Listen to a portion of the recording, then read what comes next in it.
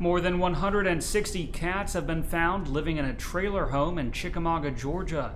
The discovery came after a neighbor called animal control because of the smell. Authorities found cats crammed into cages with piles of excrement more than a foot high. Curtis Patterson of Walker County Animal Control says the woman who owns the trailer moved in 5 years ago and found a dozen cats already there. He says she just felt bad for them and took them in. Now the cats are being taken to shelters around the region. Many will have to be euthanized because of poor health. The owner could be charged with animal cruelty.